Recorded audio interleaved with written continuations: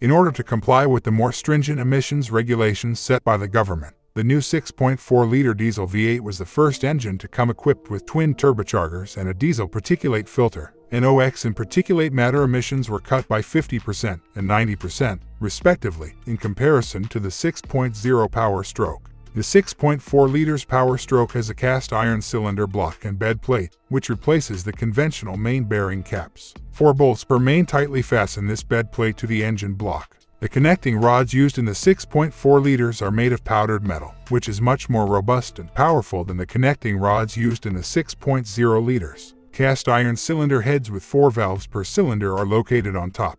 The fuel injection system for the 6.4 liters Powerstroke engine was switched from the HEUI to the direct high-pressure common rail. The Siemens VDOK-16 high-pressure fuel pump, which is situated at the back of the lift valley, supplies the fuel. The engine also had piezoelectric injectors, a first for the segment. These injectors can carry out 5 operations during the power stroke of each cylinder and provide much more precise fueling than the HEUI injectors. The engine has a Borg-Warner compound turbo setup, which is a small package of turbochargers. It combined a 52mm variable geometry high-pressure turbocharger with a 65mm fixed geometry low-pressure unit.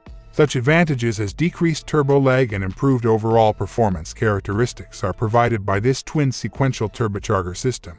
This engine has 2 EGR coolers, an extra exhaust gas recirculation, and an EGR valve with a more powerful DC motor. Exhaust gases now make up almost 25% of intake air, reducing NOx emissions. A diesel particulate filter was installed in the engine exhaust system to lower particulate matter production. The DPF was made into a self-cleaning device by the manufacturer with a special regeneration process. To effectively burn out the particles trapped in the DPF during that active regeneration process, additional fuel is injected during the engine's exhaust stroke.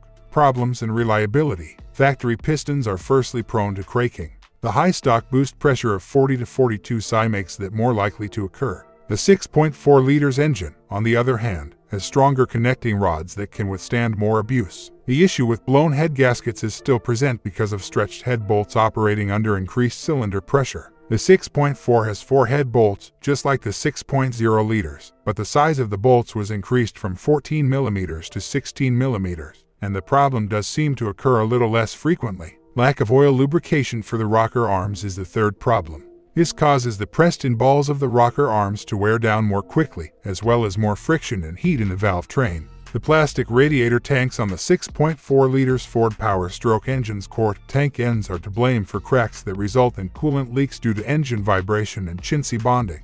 Nearly all of these power plants have this issue. In the end, the issue may encourage severe engine damage from overheating. Replacement of a leaky stock radiator with one of several high-quality aftermarket aluminum parts is the best and only solution.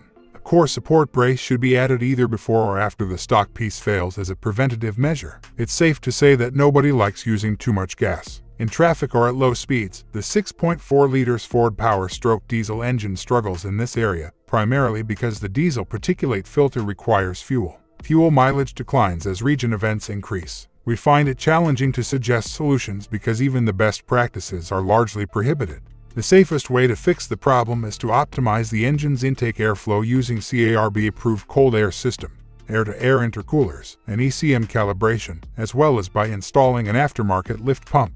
It will only be a slight improvement, but it's better than paying hefty fines. In addition, the oil cooler on the 6.4 liters is the same design and is susceptible to clogging. Failure of the oil cooler can also obstruct coolant flow to the EGR cooler, which can lead to the cooler bursting. The 6.4 liters Powerstroke engine's DPF regeneration process has the drawback of occasionally causing a small amount of fuel to mix with the engine oil. Owners frequently report draining an additional gallon of oil during the interval between oil changes. Fuel consumption is negatively impacted by regeneration as well. Due to their ultra-tight tolerances, compared to the HEUI injectors of the past, piezoelectric injectors are more sensitive to the quality of fuel. 6.4 liters injector failure can destroy pistons. The engine's design was still very similar to that of its troublesome 6.0 liters predecessor. However, Ford engineers were devoted to resolving or at the very least minimizing the earlier problems. As a result, the 6.4 engine has fair performance characteristics and is generally reliable.